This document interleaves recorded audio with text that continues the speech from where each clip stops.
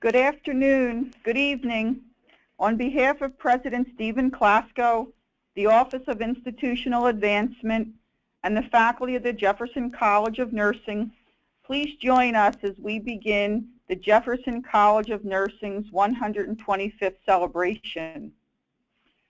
I am Dr. Beth Swan, Dean of the Jefferson College of Nursing, and would like to welcome all of our alumni, faculty, staff, and friends. We have over 150 participants on the call from over 20 states and the District of Columbia. So thank you all for joining us. I'd also like to acknowledge the outstanding work and tireless efforts of the Planning Committee for organizing this magnificent event, with special thanks to Christina Gizo and Rebecca Charuk, and in addition, special thanks to Michael Angelo of the University Archives. And now, it is my honor and privilege to introduce Michael Angelo, University Archivist. Thank you, Beth Ann. You kind of took away my thank you requests here for thank you for choosing me to be one of the speakers and for the organization putting this get-together together. So let's begin with a title card here. As you can see on the note there, there'll be time after my presentation for question and answers. So just feel free to follow those instructions there. So I'd like to begin my talk with an oft-quoted definition. History is just one damned thing after another. And although it's of an uncertain origin, the quote is both funny and true in describing bad history telling. So to try and avoid the recitation of long timeline of growth and accomplishments, I thought I would use my 20 minutes to take 2 or 3 snapshots in time of critical moments or interesting items in the evolution of the Jefferson Nursing. Forgive me if I'm saying things that you well know, because I have a feeling you all know this much better than most people. So our first focus is on the origins, or actually pre-origins, of the Jefferson Training School for Nurses, formally founded in 1891. After doing some original research, looking in trustee minutes and annual reports, etc., you'll be the very first audience to learn the reason why the Jefferson School of Nursing was actually begun. So, ta-da! Thank you. Here we see Sari Gamp. Most histories of nursing begin with this fictional character by Charles Dickens in his novel Martin Chuzzlewit. She's a nurse, and here we see her on a cigarette card from 1900. This gin-soaked, untrained, illiterate, and boorish lout supposedly represented the typical female nurse prior to Florence Nightingale's training program established in the 1860s. I have a personal confession. For years, I used to get irritated by histories showing Sari Gamp, because this is a fictional person, and she's negated all the good nursing that real nurses had accomplished in the Victorian age. But later on, I'll explain how I came to terms with myself over this, and I'm sure you'll be relieved to hear my psychological advancement. But in 1824, Jefferson Medical College was created. There were few hospitals in Philadelphia, and those primarily served the indigent sick. The rare minor surgical operation, and remember, this was in the pre-anesthesia days, was conducted at a patient's home. Or if for demonstration purposes, operations were held at a medical amphitheater, like this one here at Jeff, almost a century after we'd begun our founding. After which the patient was dumped into a carriage and sent home over our bumpy Belgian block streets. Doctors would advise family members or a nurse for hire to provide recovery assistance.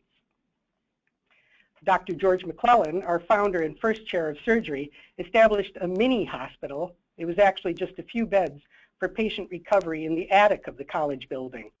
Here, medical students, under the guidance of faculty, cared for and learned from their post-operative patients. This was revolutionary pedagogy in America in 1820. bedside nursing experience would be unique to Jefferson until Johns Hopkins in Baltimore established this training requirement for its medical students in the 1890s. It was subsequently promoted as a national standard by educator Abraham Flexner. Jefferson's first hospital of 1877, which you see here, was run by a medical staff and organized with a house steward who was given the responsibility to hire domestics and to appoint a housekeeper to supervise bedding, clothing, furniture, cleaning, and cooking. The house steward's salary was $750 per year. The first housekeeper, and we know her name, it was Fanny Irwin, received $400 per year. 2 male nurses were each paid at $15 a month, and 2 women nurses received $12 per month. 2 weeks after this was decided, the Board of Trustees amended this provision to read, and I quote, "Female nurses, it is asserted, can be obtained from nearby women's hospital to serve without pay." That wishful thinking seems to have gone nowhere, and the record shows that women were hired, but at the lower rate. This, as you all know, is the famous painting, The Gross Clinic by Thomas Eakins from 1875. It represents a famous scene at Jefferson here with Samuel D. Gross, the most famous doctor in America at that time, surrounded by his teaching faculty. The man on the right with the giant mutton chop sideburns is Dr. John Barton. And in 1888, Dr. Barton, at a Jefferson Hospital staff meeting, recommended that he approach the college faculty and the Board of Trustees to gain their interest in establishing a training school for nurses. The following year, Dr. Barton reported that due to a lack of space to house the trainees, the idea was tabled. But in April of 1891, the hospital resident physicians made formal complaints about the quality of the staff nurses directly to the Board of Trustees. A board committee was charged to investigate the complaints and interview the hospital chief and the house staff. A month later, their report stated that there were no problems and it was inappropriate for the residents to approach the board without first addressing concerns to the hospital managers. However, they go on to state, and I quote, "At the same time, the committee are of the opinion that there is room for improvement as to the nurses and nursing in the hospital." In October of 1890, for the first time in the history of this institution, a trained nurse from under the tutelage of Miss Fisher who had graduated from the Philadelphia Hospital, was placed in the position of chief in the women's department. Upon several evenings in each week, she has given practical talks and instructions to her subordinates, close quote. The committee also informed the trustees that the faculty of the medical college and the hospital staff physicians also provided numerous lectures on wide-ranging subjects. Quote, "However, the present system is not all that it should be." They reminded their fellow trustees that Dr. Keene had suggested the establishment of a regular training school months before to raise the discipline and general character of the service. They then provided analysis as to the financial expenditures needed to improve the quality of nursing. What this tells us is that physicians of great renown were educating the trustees again and again as to why Jefferson needed to have professional nurses, both in the hospital and for the good of public health. They concluded, in essence, you get what you pay for. During this busy period in 1891, the board was debating the establishment of a hospital ambulance service at an initial cost of $665. This they did approve. And the possibility of moving the entire college and hospital to property down at Broad and Catherine Streets. This they didn't approve. So they hired an architect to design a new college building at the corner of 10th and Walnut Streets, where Curtis Clinic is today. Finally, a long and detailed report on nursing was presented and a vote was called to establish a 2-year program for a school of training nurses, which passed unanimously. The problem of housing was temporarily resolved by limiting the class at 12 to 15 students. By 1891, the Commonwealth of Pennsylvania listed 25 nursing training programs in the state. All were under the aegis of hospitals, but only 5 of them were connected with medical schools, and Jefferson was one of the premier medical schools in the nation. Besides practical nursing, clinical instruction was supplied by the world-class Jefferson Medical College faculty.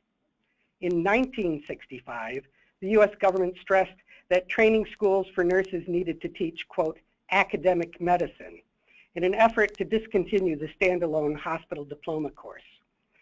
But as you can see, if you can see, that's a very tiny image there.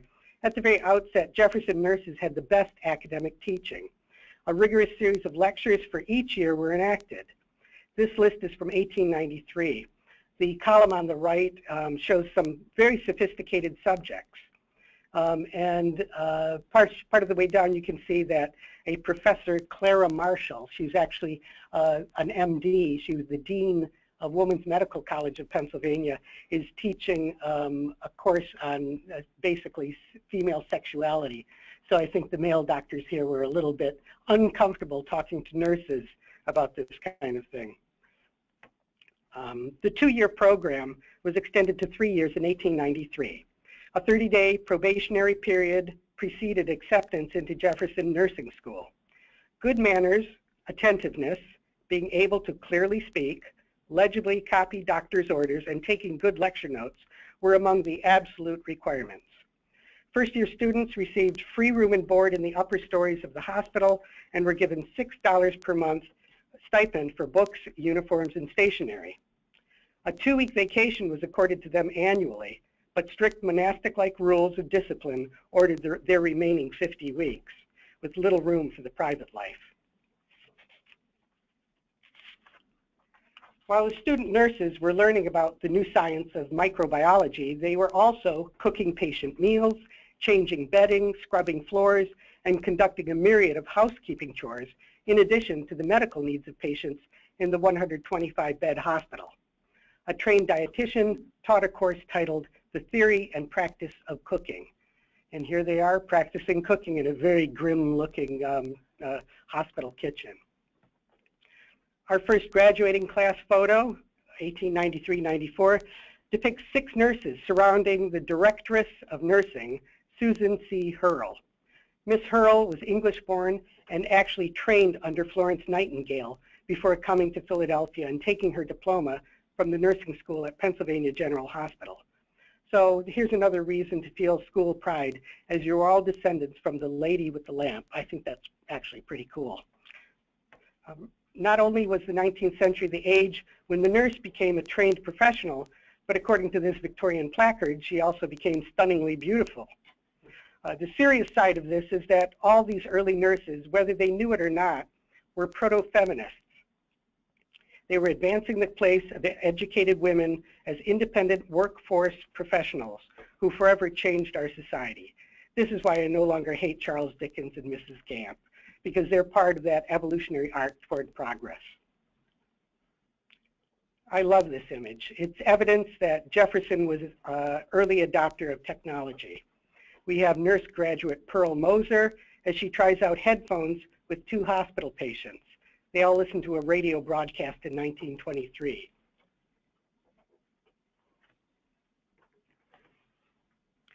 The School of Nursing grew into the 1920s and 30s to become one of the most respected in the state. The probationary period became 4 months long, with students required to attend 735 hours of theoretical instruction in 35 subjects. Enrollment burgeoned to about 235 students per year. As 20th century education changed generally, so did the requirements for the nursing profession. State and federal guidelines put an end to hospital-based diploma programs, and the final graduating class of 38 diplomates from Jefferson School of Nursing was in 1982. Over 5,000 nurses had been educated for service throughout the world. Nursing education continued at Jefferson out of the Department of Nursing with special programs awarding BSNs and MSNs. And in 2006, the now named Jefferson College of Nursing was established with its own dean and many advanced degree programs. During Q&A, I'm going to refer these kinds of questions to Dean Swan, who certainly knows more about this period than I do. So our next snapshot in time will briefly cover the role of nurses in military conflicts. In 1898, the city of Philadelphia sponsored a train to go down to Florida. They hired 2 Jefferson nurses to travel there and retrieve 50 wounded American soldiers who had fought in Cuba. Many were treated here at Jefferson Hospital. After the war ended, Jefferson Hospital designated a bed reserved for Spanish-American war veterans free of charge. Jefferson sponsored and staffed a Red Cross field hospital in Nantes, France during the Great War, World War I, for more than a year. Both Jefferson doctors and nurses served near the front, providing first-line care for wounded warriors. One of the 3 Jefferson nurses who died on duty at the 38th Hospital is shown here at the bottom of the page.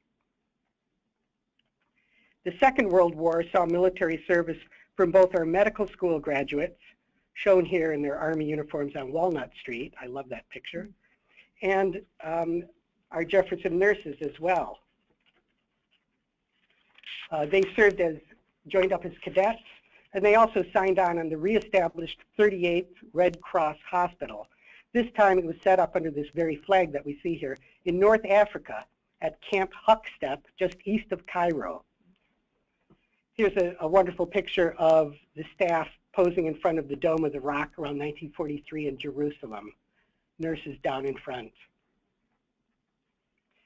And again, another skanky looking kitchen, this time in the Egyptian desert. That's Mildred Frompling, class of 1942. And we have an unidentified nurse doing lab work in the 38th Hospital. Rough conditions, I think. Jane Miller and Doris Bowman, both class of 1942, shown astride camel conveyances at a side trip to the pyramids at Giza.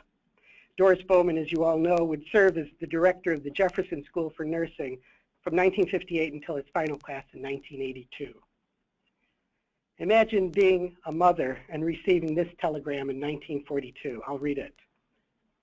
Mrs. Mary L. Ulam, your daughter, Second Lieutenant Madeline M. Ulam, Army Nurse Corps, reported a prisoner of war of the Japanese government in the Philippine Islands.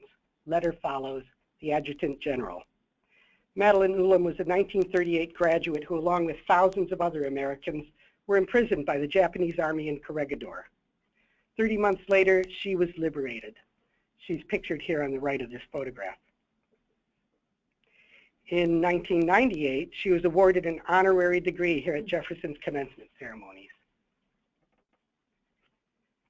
This publicity shot from a U.S. Army hospital features a Jefferson nurse. Jefferson nurses have served in all the American military conflicts, including the latest in the Iraq War. In a lighter vein, I'm a big believer in marking our passage by ceremony and events. So maybe we can revise some of these unique historic traditions for our 21st Century College of Nursing, or maybe not. Let's see. Okay, maybe not the cap and uniform. But as you know, Jefferson did have its own identifying nursing cap. This one came with wingtips that was quite distinct from all the other hospitals. And from about 1910 to the 1970s or maybe 1980s, 70s or 80s, I think you folks can inform me about this. The heavy wool cape in our school colors of black and blue marked the Jefferson nurse at a distance. Alums have donated a few of these to the archives, and they rock, I tell you. Visitors absolutely love them, and they all want to try them on. We don't let them, though. The design of the Jefferson pin with the blue cross and black enamel, again in the school colors, set inside a golden scroll with its legend, was established in 1910. This is the Thomas Jefferson University version after 1969. And here's an image of some nurses relaxing downtime in Christmas, posing pretty unconvincingly in the common room at the Spruce Street Nurses Residence, 1938. Christmas time was an important time for nurses back in the last century. Beginning in the 1940s, the Student Nurses Choral Club traditionally caroled in the hospital wards. Those candles with open flames, I think, would freak out management today. This would not happen. And here we see them in 1954, caroling outside of the brand new Forderer Pavilion just before the annual Christmas tree lighting. The Women's Board of the hospital hosted an annual tea party for the nursing graduates and their faculty. This photo is from 1961. The Women's Board funded many School of Nursing events and projects throughout the 20th century. A commencement tradition was established in 1928 when Dr. Harvey Reiter, a favorite hospital physician, gave a long stem rose to each graduate. The ceremony of processing under the rose arch to receive the diploma became a tradition soon afterward. And finally, we have, yes, maybe a beauty contest is not another one of those traditions we want to reestablish, but Miss Jefferson was a source of interest and attention from 1962 to 1970. I read that seats were always filled to capacity in the biggest auditorium on campus, and there were non-Jeffersonians who were trying to get into the building to participate. But let's close with a few images of Jefferson Nursing from our historic photo files.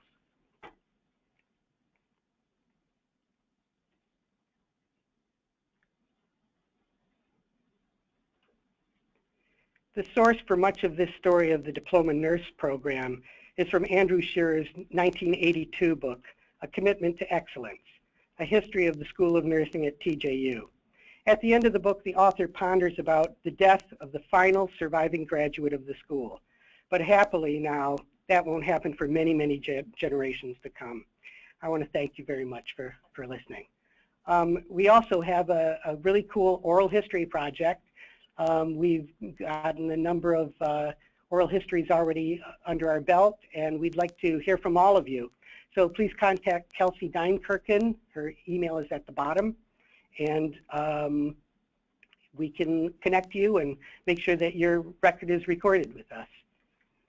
And if you have any more questions or complaints or corrections, which I'm sure I'm liable for, please contact me by my email. I'd love to speak with you. And finally, I guess we're going to do the Q&A now. Open it up. We did have one note that the capes were available until 1975. Excellent. That will go in the file, and now I don't have to be too undecisive. Great. Thank you.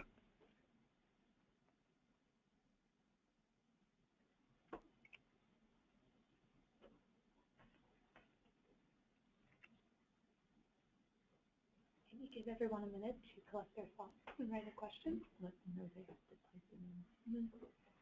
You can type in your questions on the right-hand side in the question box. We want Kelsey's information again, so I will go back to that slide.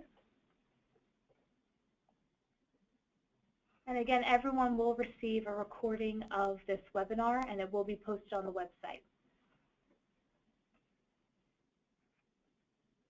All right, Michelangelo. How many Jeff nurses are still alive? That's a great question. I'm going to pass that off to our alumni relations people. We think, according to our records, there are about 9,100. So, and we'll have a new graduating class coming up here soon in May that'll add to that. But we think 9,100 we believe are still living. Wow. Cool. Someone says wow. Wow, indeed. Wow. All right, let's see. So when did the Alumni Association officially begin? That's a great question. I'm going to have to get back to you on that. That is really a good question. Okay. Let's see. Do we know what the highest rank attained by a Jeff nurse was in the service? Madeline Olam was. She was yeah, Madeline Olam, I think, was a lieutenant colonel. I believe that was, and well deserved, I think.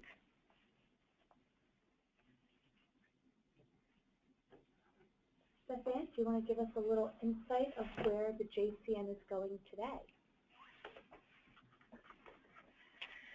Well, the Jefferson College of Nursing is on the move. So as you may have read or heard, we were designated as a National League for Nursing Center of Excellence in Nursing Education in 2015.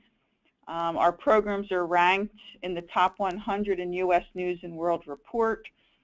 We continue to grow our programs to meet the national need and also what the national reports, including the future of nursing, are really looking for.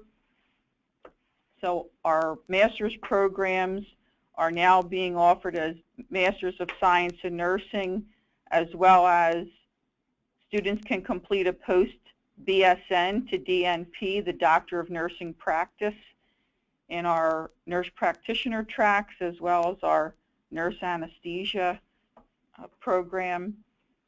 We also have our Community Systems Administration program and Nursing Informatics that students can complete as a master's student or a doctoral student. As you may have been reading in the press, Jefferson has recently merged with Abington Hospital and Abington Health, and we will be writing a proposal to the State Board of Nursing to open a BSN program at the Abington-Dixon campus in Willow Grove. If all goes well, we will seat the first class in the fall of 2017. Hot off the press, the ink dried on the Area Health merger within the last week or two. Area also has a diploma nursing program. Some of you may know it, the Frankfurt Hospital program, which is, I think that opened in 1904, and the Abington Diploma Nursing Program opened in 1911. So we have a lot of history now here at Jefferson. You may have also read about the letter of due diligence with Philadelphia University, another opportunity for our College of Nursing. So there's a lot going on, thanks to the visionary leadership of our president, Stephen Klasko.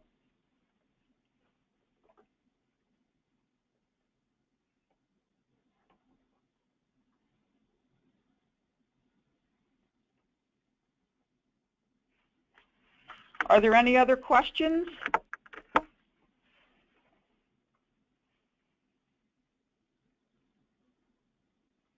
Great. We have Peggy Malone, who joined us this evening, and she retired as a captain in the United States Navy. She's commanding officer of the Naval Hospital in Charleston, South Carolina. So that's Peggy Malone Allard, lieutenant, and then Peggy Malone Allard is lieutenant colonel in 05. So, Cool. wonderful. We're taking all this down. We're adding this to our archives. And don't be shy about contacting Kelsey. She's done interviews over the phone as well, so if you're remote, we can record your story. And I'm just going to reiterate, we really encourage you to, there's the histories that you can see there, but they're really both interesting and entertaining. And I believe the oldest history we have is from one of our graduates from actually 1940, whose sister recorded the oral history on behalf of her sister. So they were competing. Her sister was a Jeff grad, and she herself was a Temple grad, and there apparently back then there was a lot of competition between Jefferson and Temple. You have one more question. Transcultural nursing, is it something that is a consideration in the future?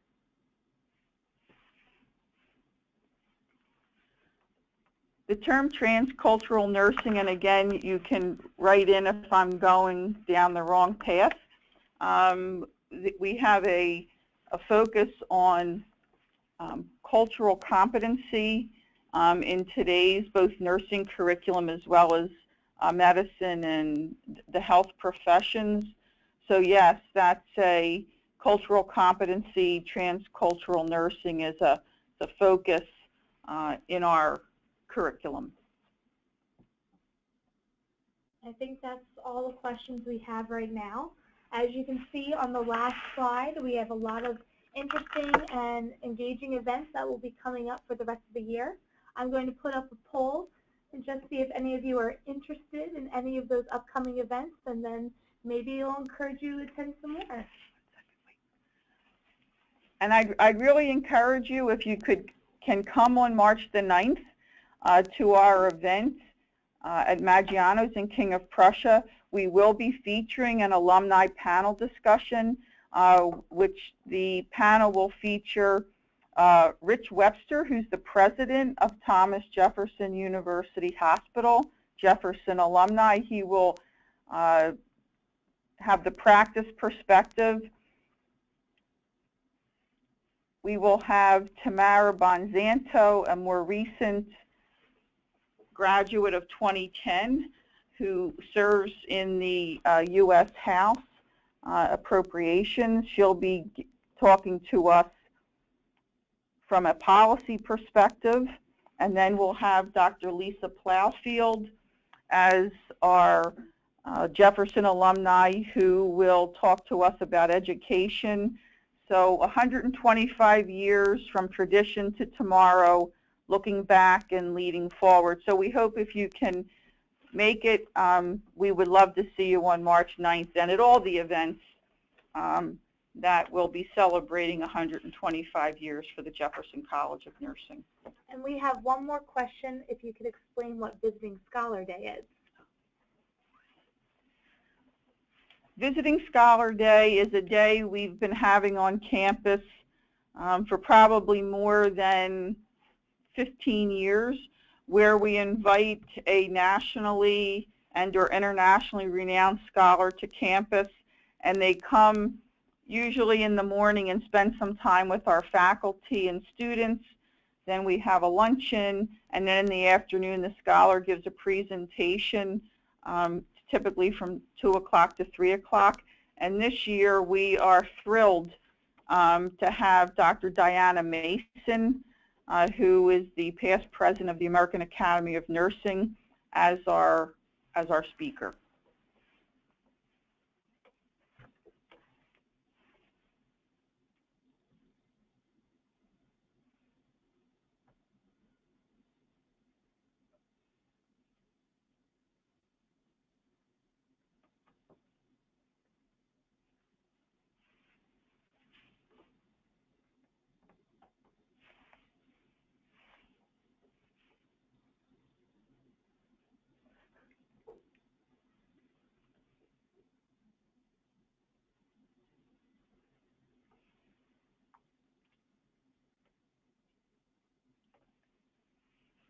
So it looks like there's a lot of interest in our events.